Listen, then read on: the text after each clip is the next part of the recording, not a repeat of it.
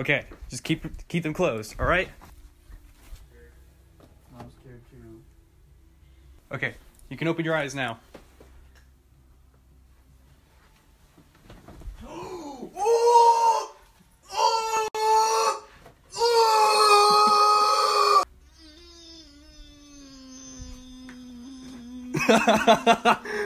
Oh, it's all good, dude. Oh, dude, it's so funny because there's like so much Spider-Man merchandise everywhere.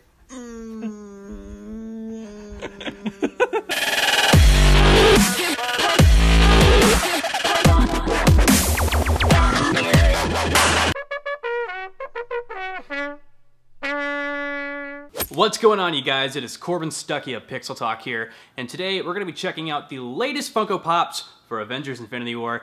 As you guys know, if you've watched my channel, if you've watched all my movie reviews or even trailer reactions, you know that I like Funko Pops a lot. I have them in the background of my videos all the time, and you guys aren't even really seeing all the Funko Pops that I own. Those are just all the Funko Pops that I have that fit in my background, that fit on the screen when you're watching the video. I have actually a lot more. Perhaps I will do a Funko Pop reveal one day of my entire collection. But today we're just going to be talking about the Avengers Infinity War Funko Pops that were released today.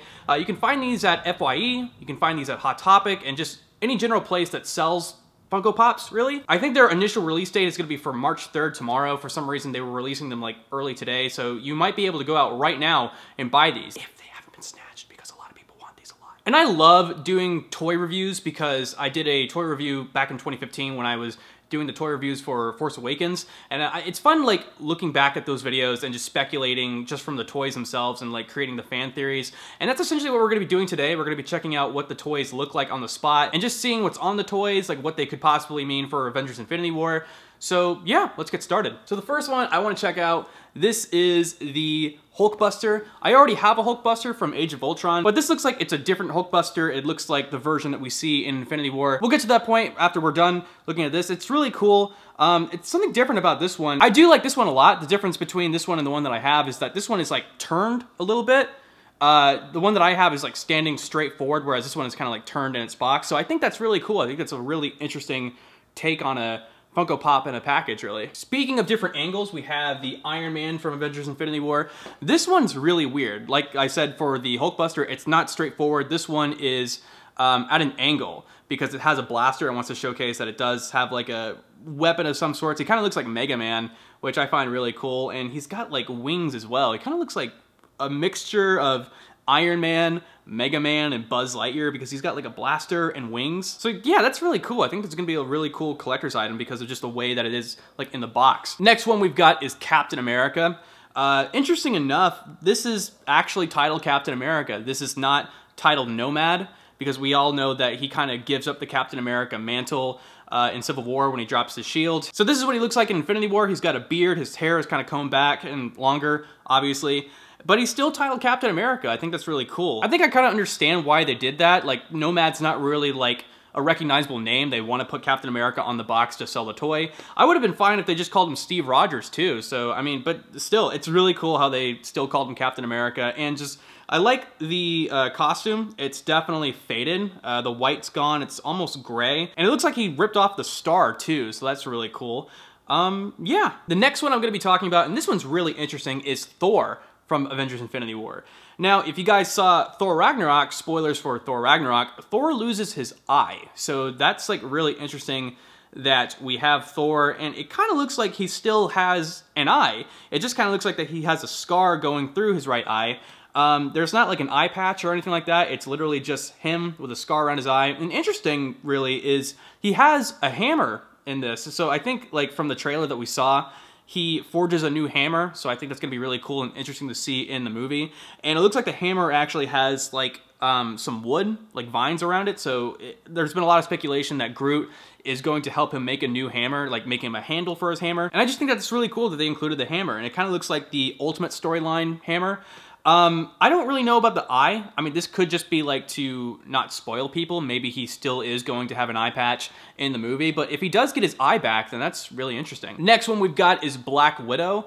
As you guys can see, Black Widow has white blonde hair. She might be going undercover or under hiding in Avengers Infinity War because of the events of Civil War. So she goes from a redhead to a white blonde. I think that's really cool.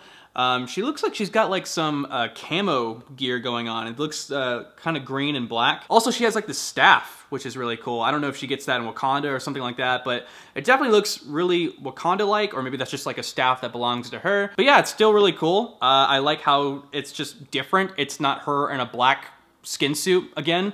It looks very military. I think that's really cool. Also, we've got Iron Spider. That's really interesting. They did not call this Spider-Man. They called him Iron Spider. As you can see, he's got the Spider-Man suit that Tony Stark gives him in Spider-Man Homecoming. That's really interesting. And I love this design. I don't really consider this Iron Spider though. I mean, I know the suit is probably made out of like iron. I consider the suit from Civil War to be Iron Spider-Man. This doesn't really look like that suit. That suit's like more red and yellow, but I can go with this. I mean, there is some yellow on here. And interesting that something that I haven't really noticed yet, but the Spider-Man emblem on the suit is not black, it's blue. I don't know if that's just like the toy or if that's just gonna be a thing in the movie, but the emblem close up is a blue emblem, so that's really cool. I'm just gonna go ahead and put these guys down so I can reach for these other figures. So the next figure we're gonna be looking at is Groot. This is Teenage Groot, I think.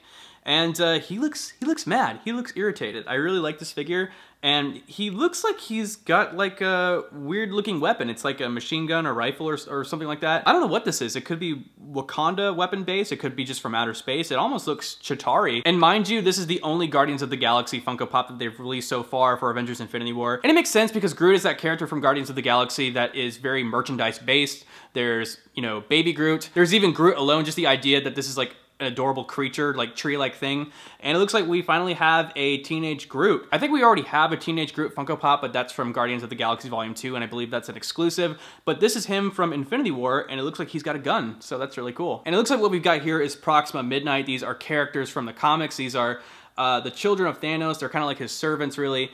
And, you know, this is just really cool that they finally released these toys. I don't know if people are really going to know these characters a whole bunch, but once the movies come out, everyone will have a better understanding of who they are. If you want to know who these characters are, just, you know, read the comics. This is Corvus Glaive. Kind of sounds like Corbin Stuckey, right?